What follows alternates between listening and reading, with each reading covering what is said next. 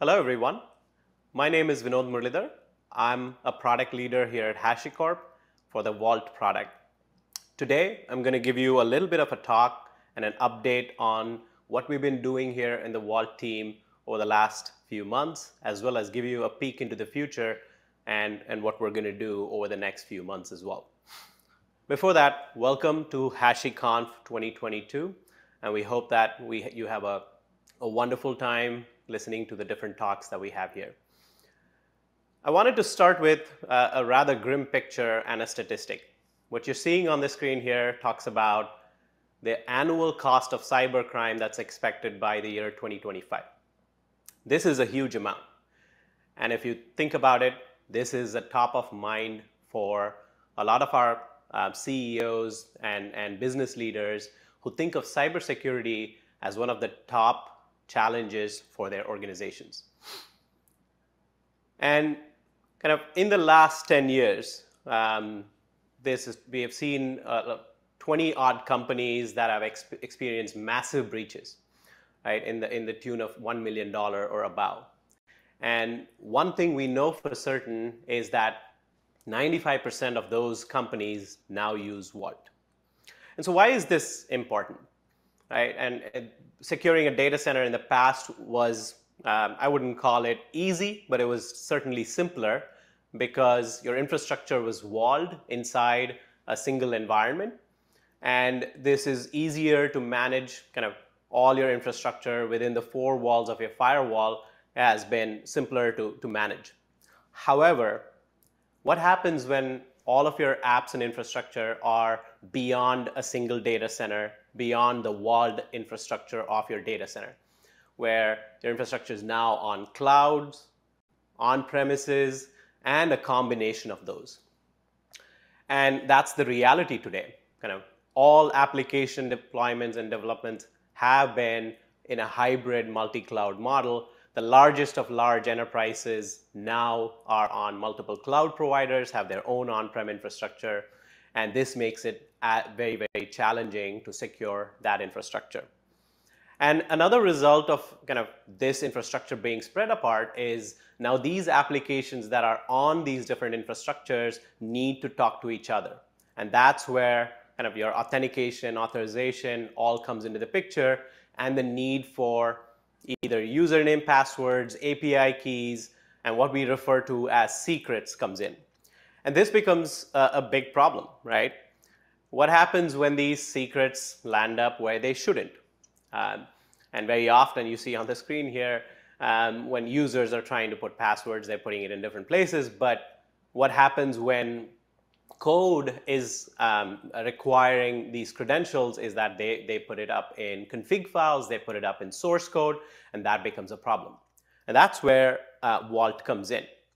Vault is a secrets management solution that builds up on your existing infrastructure. So what you're going to see here is Vault uses your existing authentication infrastructure, whether you use your Active Directories or Oktas, whatever the case be, uses that infrastructure to build kind of a system of consolidation of all your secrets, where we authorize only kind of the users and applications that have access to these systems. Yeah, Vault helps protect these secrets and by storing them in a very secure fashion and allowing access to your developers via APIs and other simple methods. And so Vault was launched in the year 2015. And since then, we've seen Vault be adopted across the board in many different environments. These are some statistics from Vault and its adoption over the last year. You can see that our Vault and Kubernetes binary was downloaded a record 8.8 million times. And in the same case, our Vault open source binary was downloaded over 130 million times in the last year. What it goes to show is that our customers and practitioners are not only adopting or starting to use Vault, but they're starting to use it in scale. And you can see that there were trillions of secrets served kind of over the years, and large enterprises, and we're talking about the top 20 US banks here, which have the most mission critical applications. over 70% of them currently use Vault for their mission-critical secrets management needs. And over the time, Vault, again, in 2015, when we started off, we were an open source product. Since then, we've evolved. We now have a commercial version of Vault called the Vault Enterprise. And we have grown and matured along with our customers, right? And our customers, as their needs increase in governance and policy, in complexity around multiple data centers and scales, Vault has also built capabilities and functionality to help our customers with those environments. And we've continued to scale in our architecture and our performance as these customers extend Vault beyond its own limits. But what if you want to do all of this without having to manage Vault?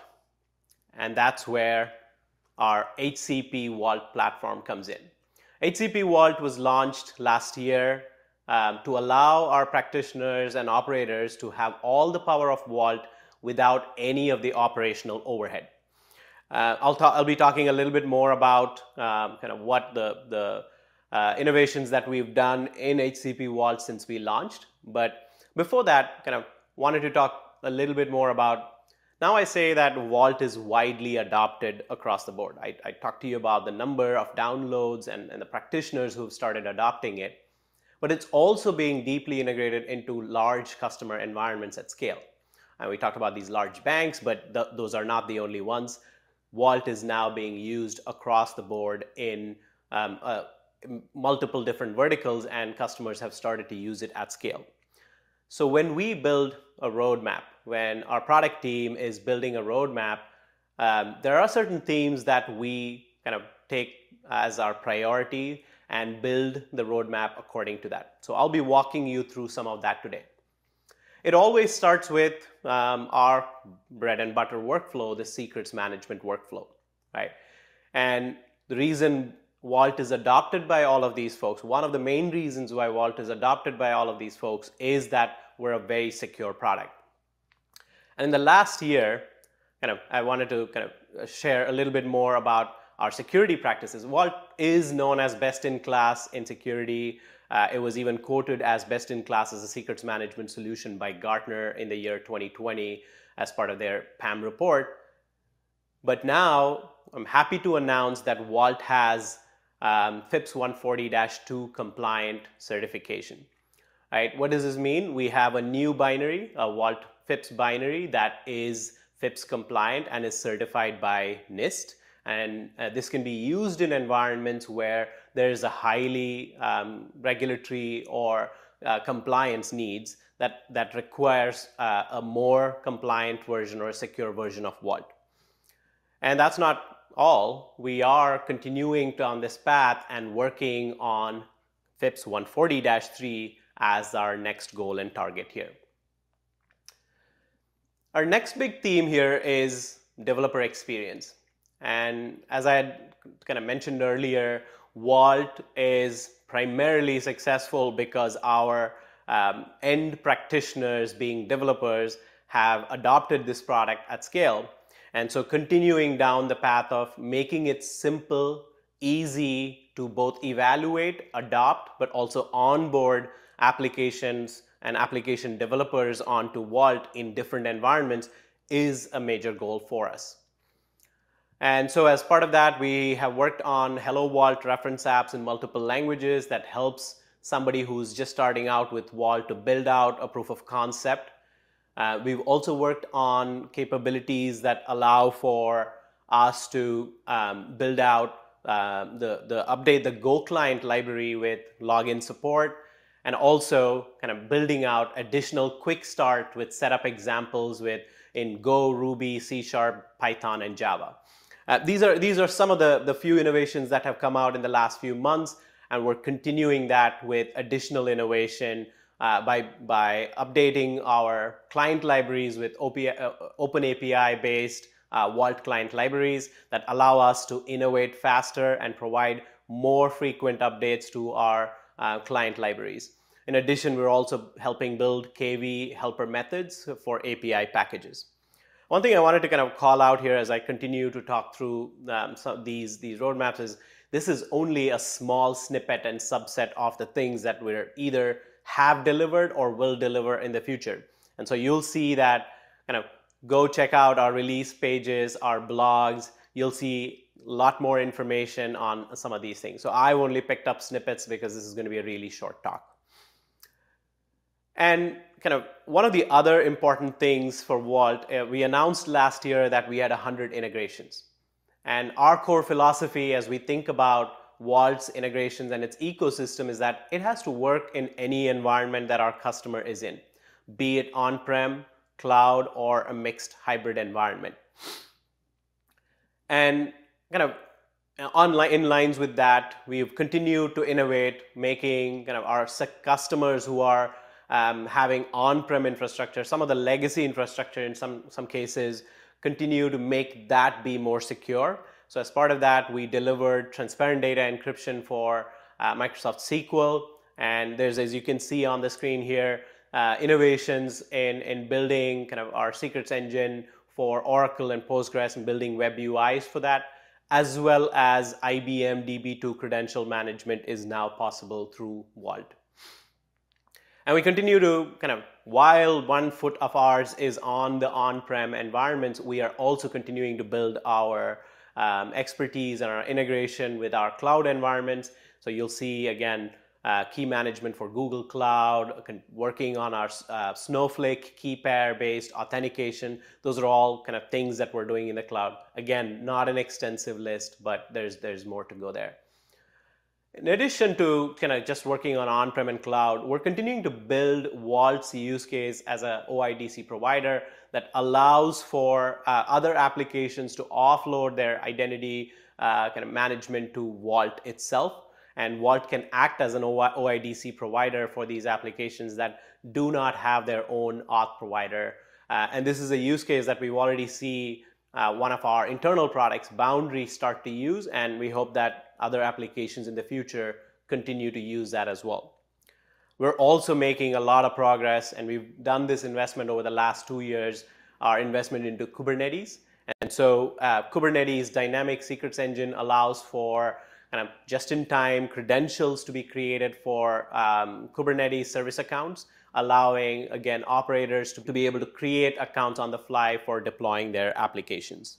And in future, there's a lot more coming in all of these three buckets. There's going to be the on-prem improvements. You see the transparent data encryption for Oracle, the cloud ones with support for Redis, and other improvements in our ecosystem by continuing to work on the overall plugin infrastructure and the workflow improvements, and more to go as well. The next big bucket is what we call the adjacent use cases. What this really is about consolidating more and more use cases on Vault so that it provides a better return on investment when you are investing in Vault. And as part of that is our PKI, key management, all of these different workflows. And particularly with respect to our PKI, there are cases where customers with particularly conservative risk profiles, again, regulatory authorities and other things, must have all of their key material be created and stored within hardware security modules, or HSMs. And in the past, those are very expensive pieces of equipment and usually motivated by kind of security or compliance needs. What Vault now offers is the ability for developers to make no change, continue to call Vault APIs for your PKI operations, but now Vault will offload those PKI operations to HSMs for purposes of key generation and certificate signing, etc. And we already support offloading of these PKI operations to cloud KMSs like the AWS KMS and in past releases. And in the future, Vault will be able to act as a PKCS 11 provider, providing for a lot of that capabilities in-house itself. A couple more themes here before I close out. I've talked about how large enterprises have adopted Vault at scale. What does this mean for us, right? We need to be able to provide high uptime in terms of reliability, resiliency, performance, and administration of Vault as it continues to scale. And an operator who's running and operating Vault cares about multiple things, a few of them including being able to set up Vault with ease, being able to monitor and manage Vault efficiently and effectively.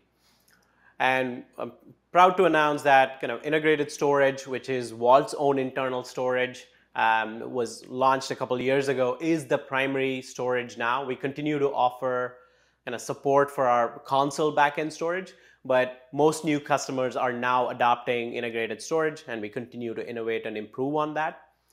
And another important aspect of running a Vault is being able to monitor it, continuing to be able to look at both usage metrics to understand how Vault is being used, but also when something like a Vault agent is deployed, being able to understand the health of those Vault agents.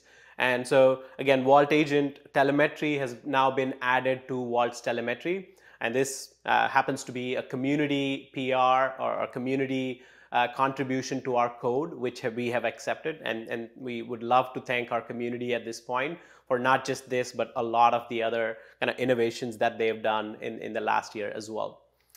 And then lastly, kind of the management itself, ability to provide resource quotas that allows for you to measure and monitor and kind of know what kind of resources are being used within different namespaces and different mounts, etc. And the ability to kind of build out, we also have additionally added mount move and namespace API locks that helps with better management.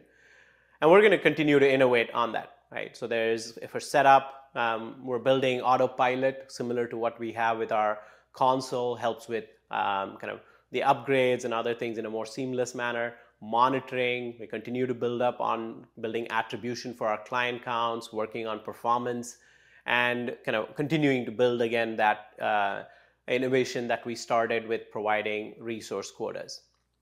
The last bucket here is for me to talk about one of the most important things for us. As a company that has enabled our customers to move to the cloud, we are ourselves transitioning our own journey, our product journey into the cloud. And I talked to you about HCP Vault being launched last year. We continue to make innovations. We launched a starter SKU focused on smaller projects.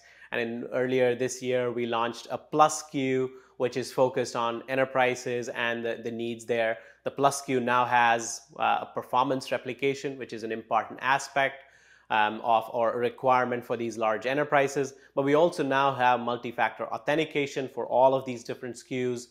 And again, when we first launched HCP Vault, all we had was 5 auth and secrets engines. And now we support over 40 auth and secrets engines. And that's not all. We're going to be kind of continuing down this path of improving and providing all AWS region support, kind of extend beyond AWS, which is our first cloud. And your guess is really good about what the next cloud providers could be. But also working on migration and other value-add services. Kind of the pitch on that value-add services is that now, because we're hosting HCP Vault, we do have the ability to run and provide additional services, which was otherwise harder for us to provide on an on-prem installation. So these are some of the major kind of improvements that we've been working on Vault. Obviously, not enough to cover in a small talk like today. I urge you to go listen to all of our other talks at HashiCorp, as well as go check out our resources on learn.hashicorp.com and vaultproject.io on updates that we have. Again, thank you all so much for your time today, and I wish you have a great HashiConf 2022. Thank you.